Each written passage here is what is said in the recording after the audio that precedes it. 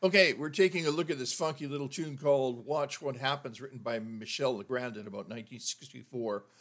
It's got these really neat changes that are characteristic of that period, and those characteristic changes um, allow for some fairly interesting improvisational opportunities, shall we put it that way? Okay, and so the first thing we're going to do is just take the arpeggios through this tune, just the arpeggios. That'll keep us going. We're in the key of E flat, arpeggio of E flat, right? I just want to do short form arpeggios because if you want to do long form, you can do that too. But they're harder to use, especially when you're getting just getting used to a tune. And really, what I use our arpeggios for initially is to just give me an idea of where everything sits, and then at least I can build up from there, right? So let's just do sort of shorter form arpeggios, and if I make it a little bit longer, forgive me. And so there's my E flat major.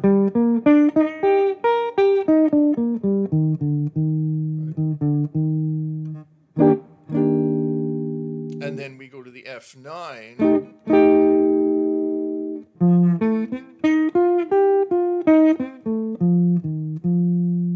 I'm grabbing that 9 there.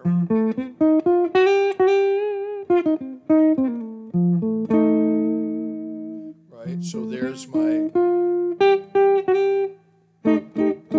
that why I'm making an emphasis on the 9 is it's the melody, and so we want to sort of keep that melody in mind, and keep a focus on the melody, and then F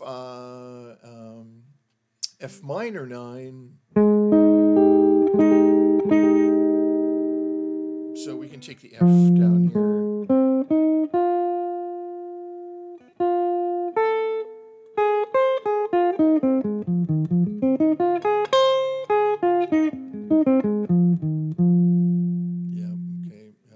That top note, you notice I corrected that.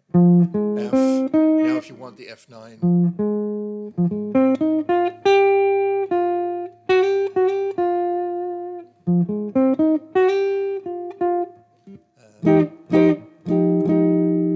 and then B flat 7.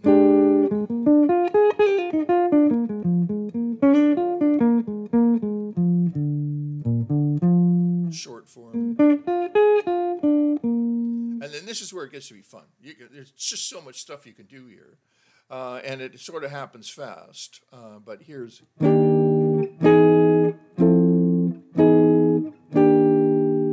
So you have to define those chords. There's 100 ways to do it. But let's say something like this, for instance, if we take...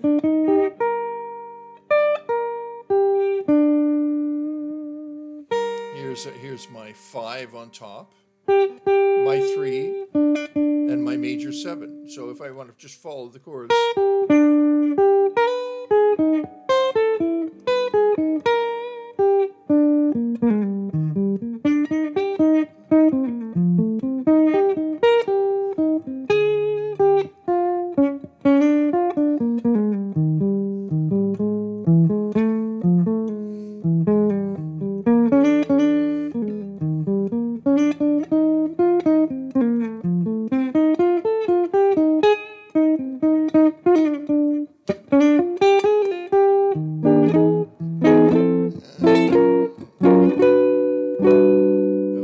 So now we're in that next section. Where we work up the fretboard. I mean, again. I just played the chords, but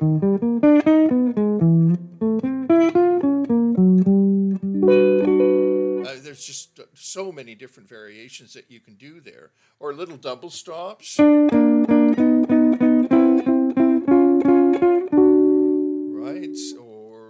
or you can take a little triad like this.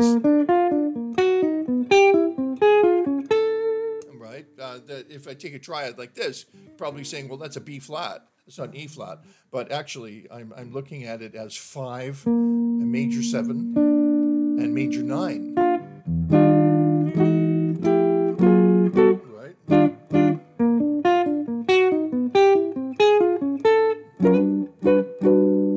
Okay, and then we have. You know, we know you can work out the melody.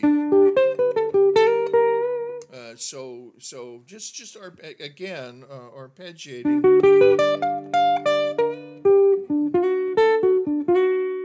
minor. Here's.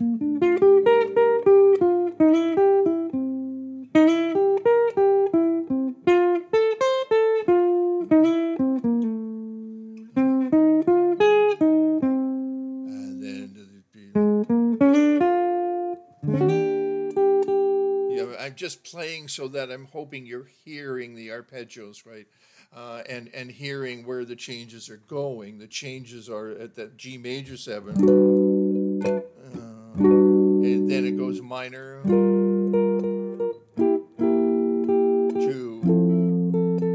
the tone down to the 2-5 again, and then back to the E flat.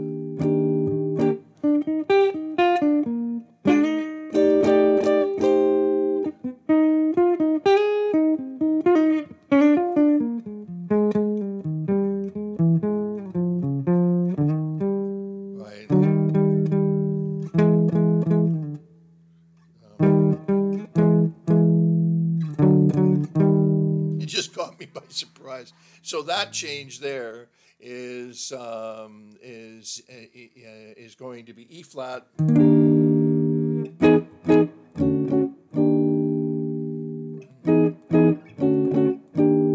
you can do voice in different places,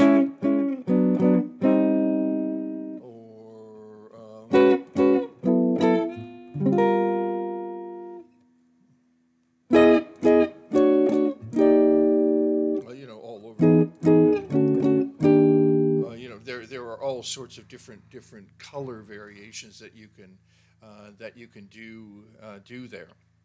And sometimes you're not going to necessarily be able to fit arpeggios if it's passing by pretty quickly, but arpeggios are a great place to start.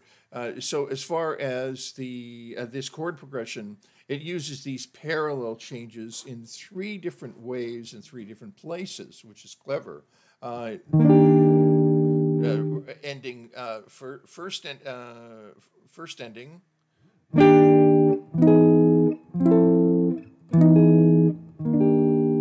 Right. Second ending.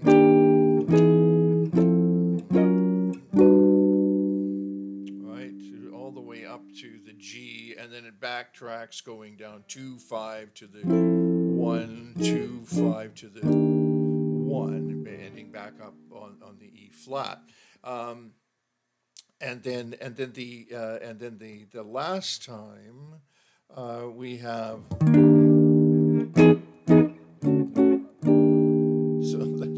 That's so 60s. So we have the 1 E flat. Major is the 1, and then the flat 2 major and the 7 major, right? Semitone above, semitone below, semitone above, and then the they're back to the tonic chord 2. Back to the 1. All right.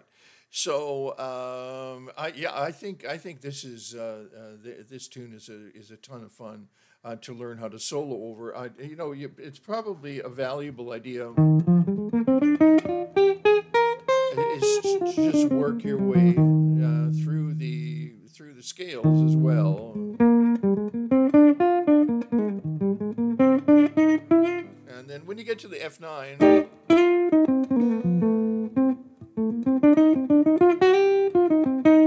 All right, that F9 would be F mixolydian. with the flat 7. Right, there's our flat 7.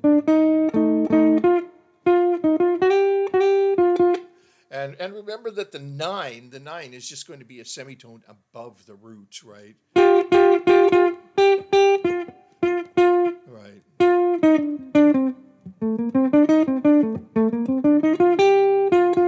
Right.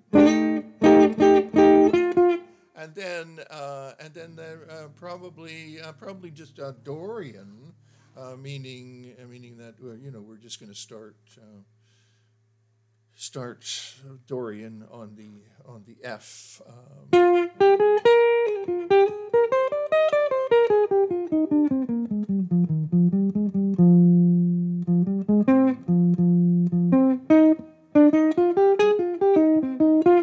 Mixolydian to the B flat 7.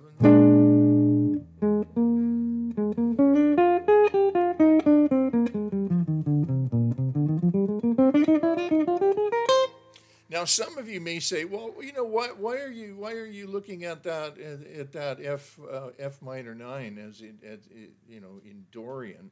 Well, because that would be the related scale to if you're looking at it in one measure at a time.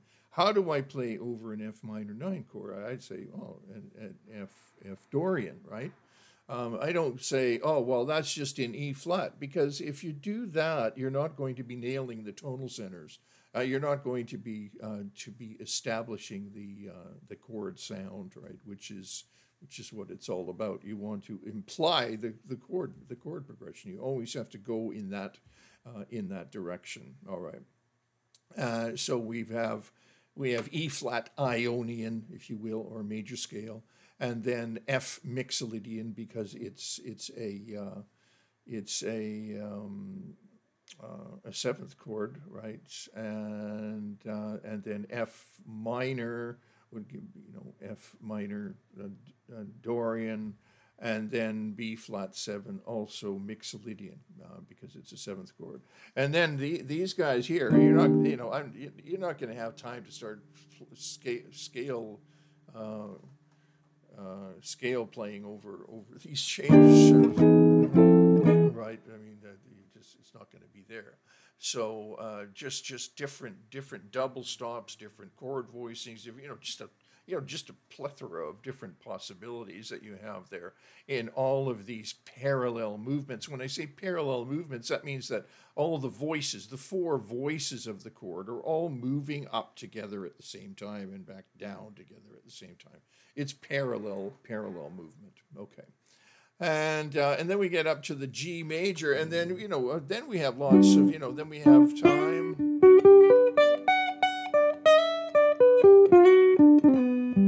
Minor.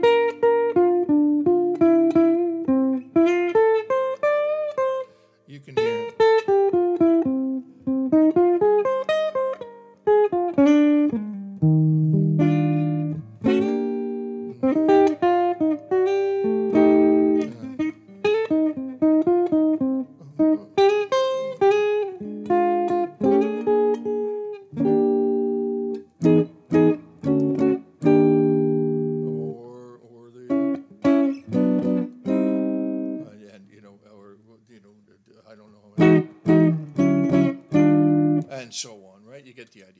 Okay, so that's the way I would suggest starting to get a grip on how to solo over a tune like this, and naturally you can extrapolate it all over the fretboard, but that's not what this lesson is about.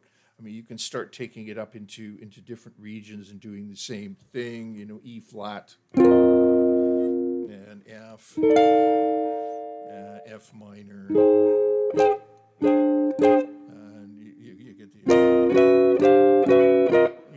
That's fun, if you want to start, expanding your approach to the tune. Okay, so that's it for Watch What Happens. Fun tune. Make sure to not get a swing in this. All right, let's keep it nice and straight.